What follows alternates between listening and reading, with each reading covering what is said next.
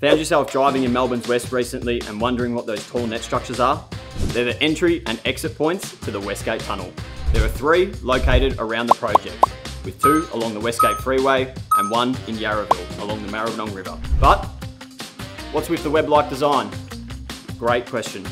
The timber net structure design is inspired by the rich Aboriginal heritage and maritime history of Melbourne's west, including the shape of the nets and traps used to catch fish and eels. At first glance, you might think that we've used steel on the design. However, we've used sustainable timber due to its reduced carbon footprint over steel and concrete. But don't worry, it's just as strong.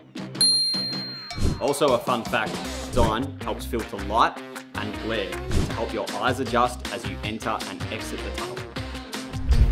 That's it for today, so thanks for watching and stick around for similar videos like this.